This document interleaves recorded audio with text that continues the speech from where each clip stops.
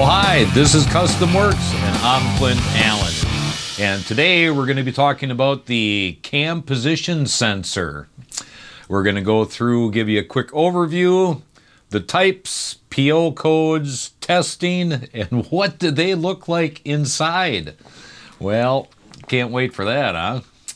The cam position sensor in the 7.3 is a Hall effect sensor.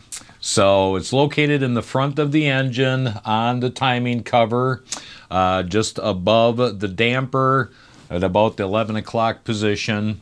And it generates basically a digital frequency to the PCM.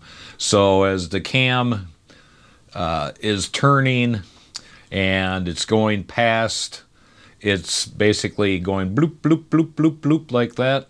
And it's telling the PCM basically how fast the engine is turning. It's telling the RPM, the position of the pistons, and it's working with all the other sensors involved. So it gives the best possible running. The cam wheel has 24 windows basically built into it. These windows have the little gaps, and those little gaps basically is what that sensor sees. And then it tells the PCM, and it positions, of course, everything that I just previously discussed. Now, on the cylinder 1 and 4 in that cam, it has a little bit smaller and a little bit larger hole, and that way the PCM knows, okay, this is exactly where I'm at. So of course you have the IDM firing the injectors, and you have everything going on inside the engine. Makes that little cam sensor pretty darn important. The PCM then determines the exact rotation of the engine based on the firing of a 7.3, which is 1, 2, 7, 3, 4, 5, 6, 8. So let's take a look here. I pulled information off of a previous video to give you a little bit more in depth of what I am trying to tell you here. First, PO codes. Now, the 7.3 is known sometimes not to log codes when there's a problem, but overall, you should have a PO 340, a PO 341, or a PO 344. But let's take a look at this here.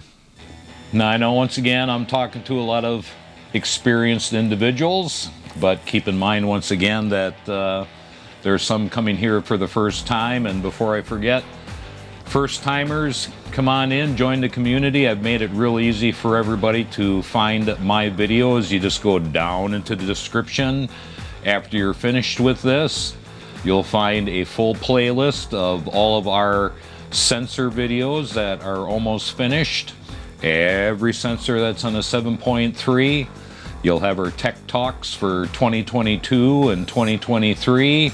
You'll have other interesting videos and some controversial ones. So head down into the description. Real easy. You'll be able to find everything.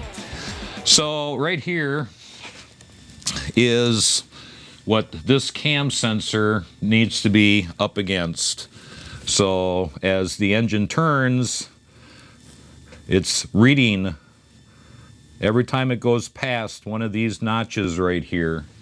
And when it goes past that notch, it's telling the computer information, how it runs, how it drives, adjusting components and sensors within the vehicle. So it's really critical that this is sitting in the hole of the timing cover, and once again, not kittywampus, crooked, or anything like that. Otherwise, you end up with a situation that looks like this.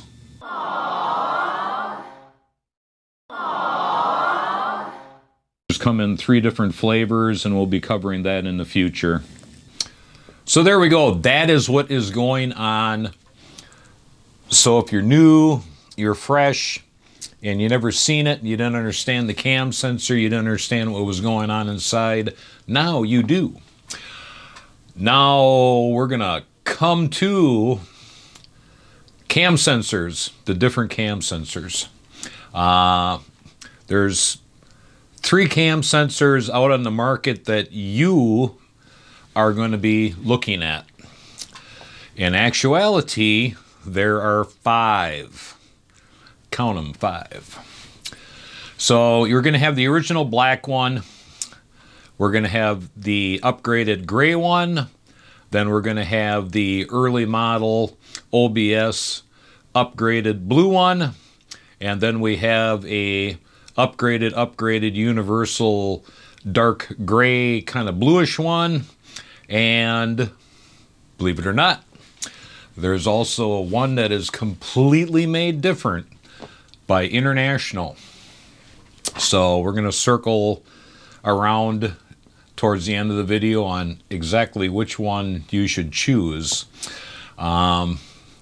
Either which way, a lot of them to choose from, and it's going to depend on transmission.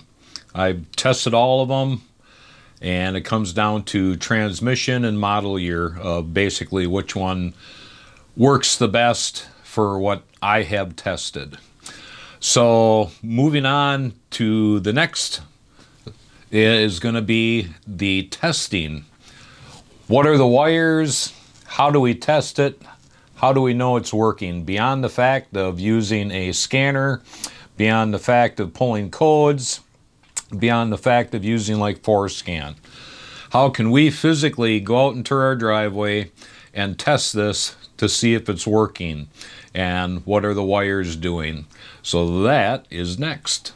Here's your wire diagram, and what you'll see is pin A is your ground, pin B is going to be your 5-volt reference, and pin C is going to be your 12-volt reference. And this is how we're going to test.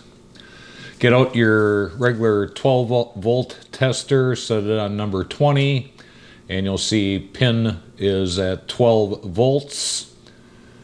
This is key on and engine off. The next pin is going to be 5 volts. Now plug in your cam sensor, and this is how we're going to determine if the cam sensor is good. Hook up your ground and your 5-volt reference. So that's going to be pin A and pin B. You're going to get your reference signal right there with key on, engine off, cam sensor plugged in.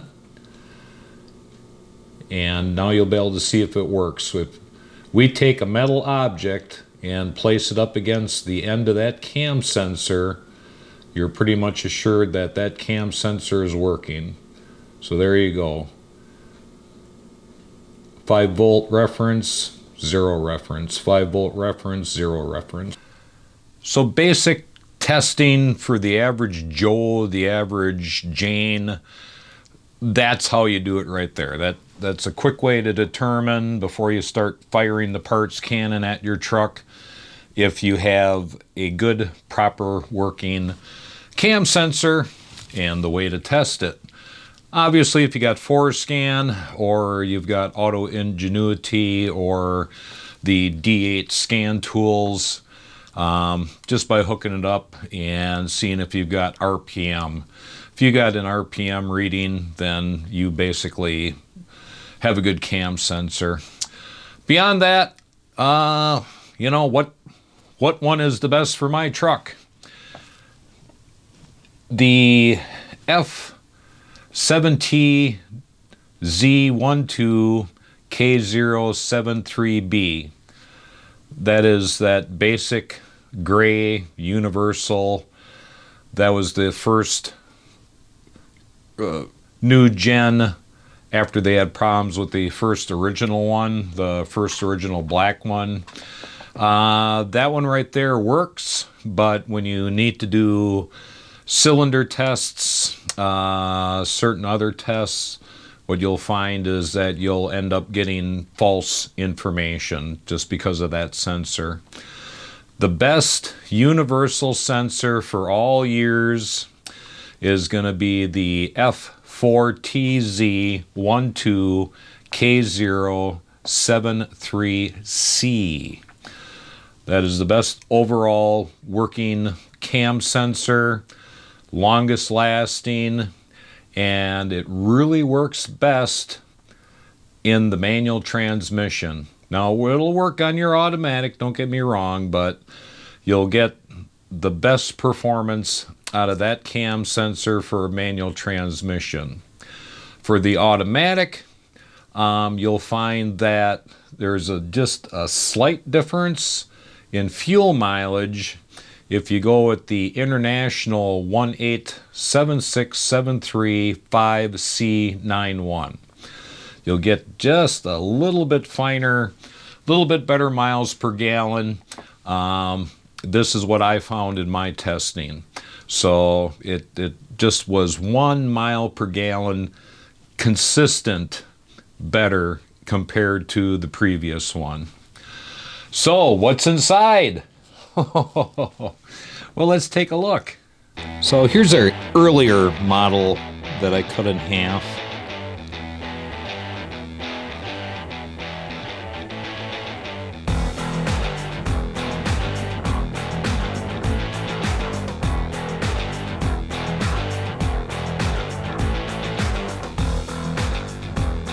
Then here's a basic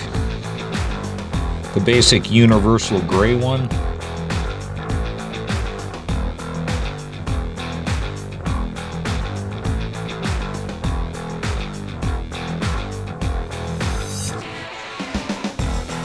Then you can see how substantially different.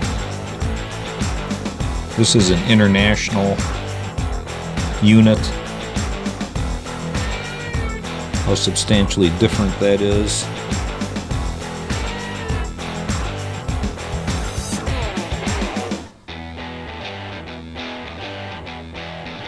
And I'll take pictures of these two just in case. I'm kind of getting a black line in here. I don't know if that's going to show up in the video.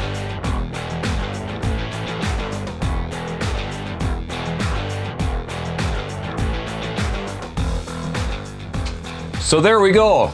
Everything you need to know about that cam sensor.